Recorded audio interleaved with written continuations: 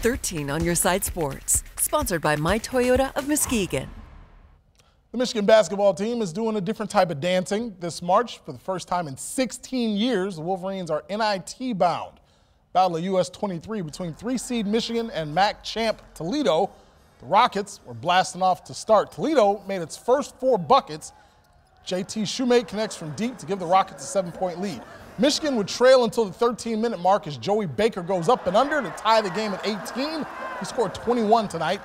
The Wolverines would not take their first lead until there were 4 minutes left in the half as Hunter Dickinson throws it down. U of M led by 2, but Toledo was up by a pair at the break.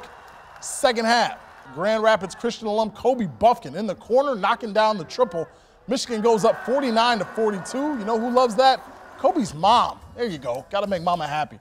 Buffkin had the hot hand. He led the Wolverines with 23 points.